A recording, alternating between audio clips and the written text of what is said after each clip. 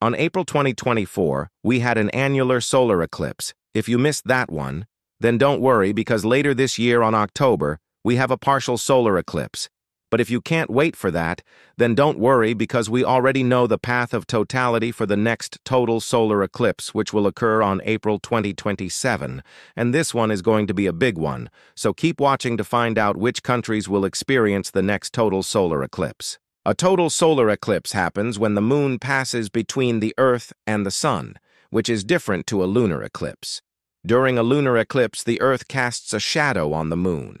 A total solar eclipse can only happen at a specific time of the year called the nodes, which is twice a year during the equinoxes when the moon and the Earth are at their closest point to each other. The next total solar eclipse will take place on April 2027. And if you want to witness all of its glory, then you will need to be somewhere along the path of totality, which has already been predicted by NASA. According to NASA's official eclipse website, the center line of totality is the path that the eclipse will follow.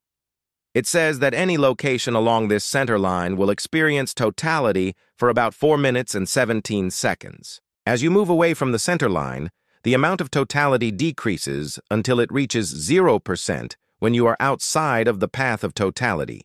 But before we reveal where the path of totality will pass through, so roughly when is totality expected to begin and end? Well, according to NASA, the partial phases of the eclipse will begin for those in North Africa and most of Europe at 10:15 UTC on April 2027. Then, totality will begin at 11:07 UTC on April 2027 and will last for 4 minutes and 17 seconds for those in Algeria, Morocco, Tunisia, and Libya. Those in the UK, France, Italy, Greece, and Turkey will also see the full eclipse, but will only experience totality for less than a minute. Let's now get into the countries that will experience the full 4 minutes and 17 seconds of totality during the solar eclipse. The first country we'll talk about is Morocco. The capital city of Rabat will experience totality for the full duration of 4 minutes and 17 seconds. In total, 7.3 million people live within the path of totality in Morocco. The eclipse will start here, first in Africa, and will move across the Strait of Gibraltar into mainland Spain. However, no part of Spain will experience the full 4 minutes and 17 seconds of totality. The longest duration of totality in Spain will be just under 2 minutes and will be felt around the southern coastal areas. From there, the eclipse will move across the Mediterranean Sea towards Algeria. The capital city of Algiers will experience totality for the full duration of 4 minutes and 17 seconds. In total, 36 million people live within the path of totality in Algeria. Most of the population live well outside of the path of totality, with the highest concentration of people in the capital city of Algiers and the second largest city, Oran. Next, the path of totality moves across to Tunisia. The capital city of Tunis will experience totality for 4 minutes and 12 seconds. Only about 1.4 million people live within the path of totality in Tunisia. The vast majority of the population live in the capital city of Tunis and the second largest city, Sfax, which lies just outside of the path of totality. The eclipse will continue its path eastwards towards Libya. The capital city of Tripoli will experience totality for 4 minutes and 17 seconds. In total, 7.4 million people live within the path of totality in Libya. But again, the vast majority of the population lives in the capital city of Tripoli and the second largest city, Benghazi, both of which lie on the coast. Next, the path of totality enters Egypt. Cairo, the capital city, will experience totality for 4 minutes and 17 seconds. In total, 15 million people live within the path of totality in Egypt. Most of these people are in the north of the country and along the Nile River. The second largest city, Alexandria, lies just outside of the path of totality. The eclipse will cross through Sudan next. The capital city of Khartoum will experience totality for 4 minutes and 16 seconds. In total, 4.3 million people live within the path of totality in Sudan. Again, most of these people are in the north of the country near the capital city of Khartoum. Next, the eclipse will enter Saudi Arabia. The capital city of Riyadh will experience totality for 3 minutes and 52 seconds. In total, 50 million people live within the path of totality in Saudi Arabia.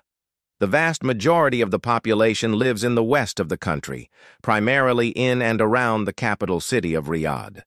The eclipse will continue its path eastwards towards Yemen. The capital city of Sana'a will experience totality for 4 minutes and 17 seconds. In total, 3.3 million people live within the path of totality in Yemen. However, due to the ongoing conflict in the country, it's unlikely that many people will actually be able to witness the eclipse. The path of totality will then cross through Somalia, which is the final country before it leaves Africa and heads across the Red Sea towards the Middle East. Mogadishu, the capital city of Somalia, will experience totality for 4 minutes and 17 seconds. In total, 2.7 million people live within the path of totality in Somalia. Again, due to the ongoing conflict in the country, it's unlikely that many people will actually be able to witness the eclipse. The eclipse will then head across the Red Sea and the Bab el-Mandeb Strait towards the Arabian Peninsula. It will then travel across Saudi Arabia, Yemen, and Oman before exiting into the Pacific Ocean. In total, 89 million people live within the path of totality, with 73% of those people being Muslim. Due to the upcoming Hajj, many Muslims around the world will likely use this opportunity to witness the solar eclipse and use it as a once-in-a-lifetime chance to complete one of the 5 pillars of Islam. If you want to learn more about what a solar eclipse actually is and how it differs to a lunar eclipse, then make sure to check out my video on the recent annular solar eclipse that happened on April 2024. Now let me know in the comments below if you plan on traveling to one of these countries in order to witness the solar eclipse, or if you will be staying at home and waiting for one of the following solar eclipses. There will be a total solar eclipse on October 2024, which will be visible in North America, South America, Europe, Africa, and the Middle East. Then there will be another total solar eclipse on April 2027, which will be visible in Southern Africa, and then the one we discussed in this video on April 2027, which will be visible in Northern Africa and the Middle East. And if you enjoyed this video, then make sure to subscribe because I will be making lots more just like it. Anyway, thank you so much for watching, and I will see you in the next one.